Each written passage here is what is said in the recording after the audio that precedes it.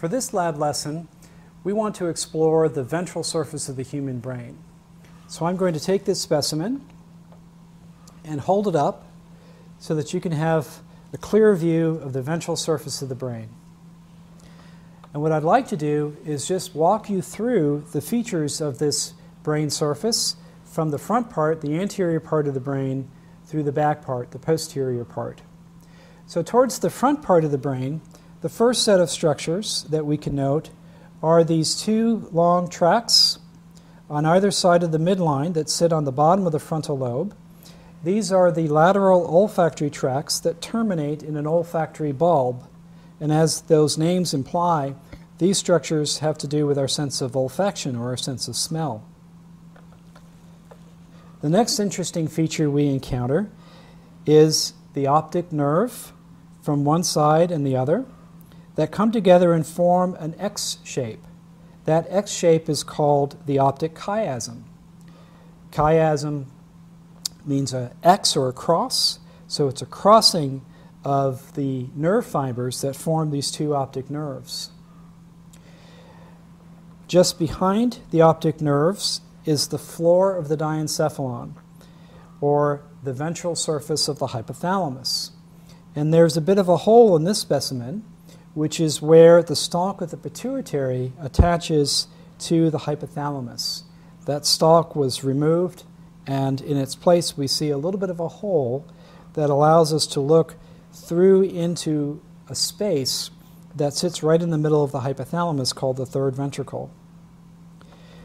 Just behind the stalk of the pituitary are two bumps that define the posterior limit of the hypothalamus. Those are called the mammillary bodies, which are seen right here. Now, if I tilt this specimen a little bit more, you can appreciate a dark space just behind these mammillary bodies. And this is roughly the junction of the diencephalon and the midbrain. In fact, the space is defined by these two broad columns called the cerebral peduncles, or cerebral stalks, one on either side of this space. Those stalks are a component of the midbrain, or the mesencephalon. And as the term peduncle or stalk implies, this is a massive bundle of white matter that allows the forebrain to connect with everything below it, the hindbrain and the spinal cord. Now, just inferior to the cerebral peduncles, as we see them here in the midbrain, is the pons and the cerebellum. The pons extends out laterally, again another massive bundle of white matter connecting the brainstem to the cerebellum. And just inferior to the pons, we have the medulla oblongata, or the medulla for short.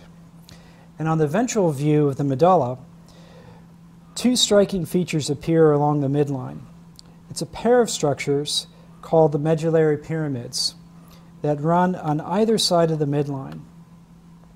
This is a very important fiber pathway that runs through the brainstem. It's called the cortical spinal tract, and there's one on each side of the midline. These tracts contain the fibers of the motor cortex that are sending their axons down into the spinal cord to govern voluntary movement. One additional feature of the medulla that sits just next to the medullary pyramid is this bulging shape. It looks like an olive that has been cut in half and stuck to the side of the medulla, just lateral to the medullary pyramid. And thankfully, that's what we call this structure. This structure is called the olive, so it's easy to remember.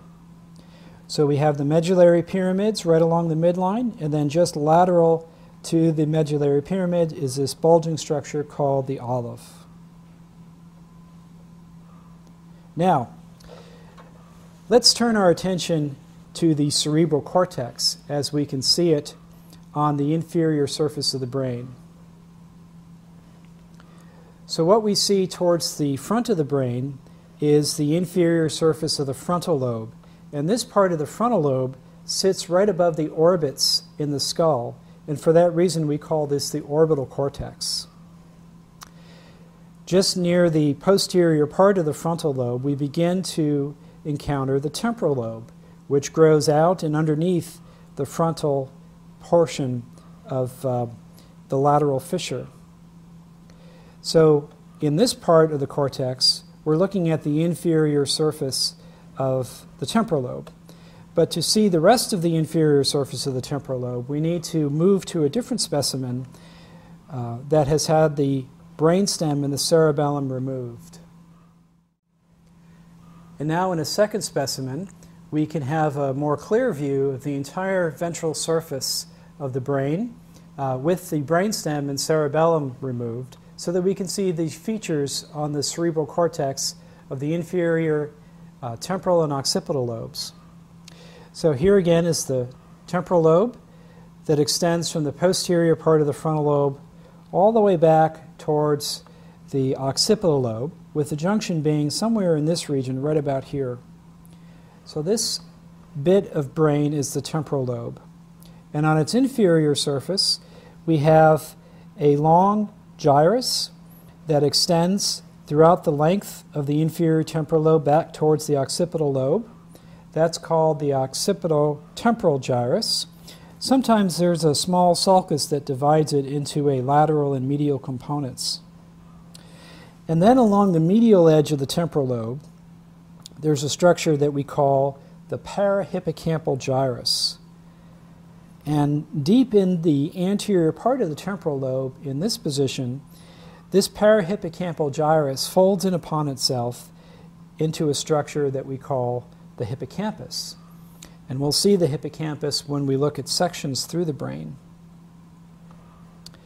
Now the occipital-temporal gyrus and the parahippocampal gyrus extend down into the occipital lobe, and at some point in the occipital lobe we define a region that is a boundary between the lingual gyrus near the midline and what remains here of the occipital-temporal gyrus. Sometimes this region of the inferior occipital lobe is called the fusiform gyrus because of the superficial shape that is sometimes appreciated as these sulci come together. We see similar features in the opposite hemisphere, the same set of long, lateral, and medial occipital-temporal gyri, and then along the midline of the temporal lobe, the parahippocampal gyrus.